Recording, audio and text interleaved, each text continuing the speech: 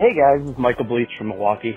I am just listening to your Cold Take show, and as you went through Matt Ryan, Tom Brady, and Russell Wilson, it struck me that a lot of the things that's kind of surprised us and brought them to having bad years last year apply to Aaron Rodgers this year. You know, he might have too much control over the offense. He's going to a new team. He's getting older. Maybe doesn't want to take hits anymore, even if the arm strength's still good. Maybe his mentality with those performative deep balls speaks to something. So I was just curious what you think the risk rating, what's the meter on Aaron Rodgers this year? Thanks, guys. Bye. What's your answer? I had like a 6. I think it's pretty high. Yeah, 6, 7 is where I put it down on paper. Yeah, I think it is. I'll say this. Okay, as a difference from like Matt Ryan, there were warning signs with Matt Ryan's arm and everything. Correct. And I ignored it. And I shouldn't have.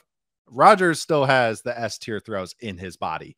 And it was on film last year, a couple times a game. And I think it was more and we talked about this on the QB draft show, I think it was more just sometimes he just didn't want to take those risks. I think he was just kind of in a little bit of an effort mode, not an effort like effort, I'm going to try this, more like effort, I'm over this kind of mode.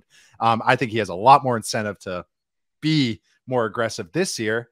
I think his legs are, getting a little older. I think that's where you see a little bit more of the changes. Him as a runner. I mean, he's 40, makes sense, but I still think the arm talent is there.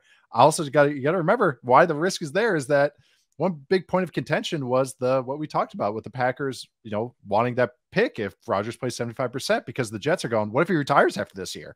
That is where the risk is. It's not this year. It's after this year is where a lot of the risk is going to come in. It's a high wire act they're doing with a guy that's been a bit flaky. So that's scary to want to build a team around. But we talk about windows. They know this is their window and they're going to push it. So all right. There's a ton of risk. Oh, yeah. You don't know what you're getting from the guy. He's going to be 40 years old. The dynamics within the offense. I mean, he's worked with Nathaniel Hackett before, but Matt LaFleur was the play caller for the Packers. Correct. He was in charge of the offense. And I think that there absolutely was an element of, all right, we want you to play this way. Like it took them a while to kind of come to, I think, a middle ground within their relationship where they got the best versions of one another. And now if you don't have LaFleur there to kind of be that authoritative voice as part of that discussion, I absolutely think that could be a bad thing for the Jets offense. Yeah. So you have that element, you have just his level of engagement. There is a ton of risk here, and there always was when they made this move. But I think we've come back to this a couple different times as part of the conversation. You have to do it. Like it's worth the risk. Yeah. It can be an 8 out of 10 on the risk scale and still be the right move. Like both of those things can be true. And that's kind of how I feel about it.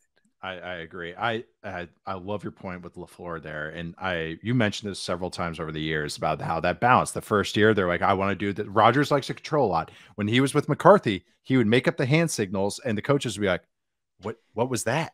The coaches didn't even know what the hand signals were. And so because he would just go rogue on them. And okay, that was McCarthy. And then when LaFleur got there, and if anyone's heard LaFleur talk or has known him, he's very direct. There's not a lot of sugar with how he talks. There's not a lot of sweetness with how he talks. He is very blunt. So I think that's where Hackett was, where his value was. He was the mediator in between Rodgers and LaFleur. But now LaFleur is not there. So it's Hackett. And maybe he learned his lessons with Russ, maybe not leaning into all like the rogue stuff. I also want to say this. Rodgers got frustrated with some of those receivers last year. He made sure everyone knew when, he didn't think it was his fault. And hey, that young guy didn't do anything right. He made sure everyone knew that. Garrett Wilson will talk back, and Garrett Wilson has a big personality. And so I think there's going to be some fireworks in good ways and maybe some sideline ways between Garrett Wilson and Aaron Rodgers this year. So I just want to throw that in there as well. But it is risky, but you have to do it. You really do. This is where the Jets are at this point. This is where Rodgers is at this point in his career. I love Michael just being somebody from Wisconsin trying to talk himself into how much of a risk this is for the Jets. It's so transparent, and I deeply appreciate it.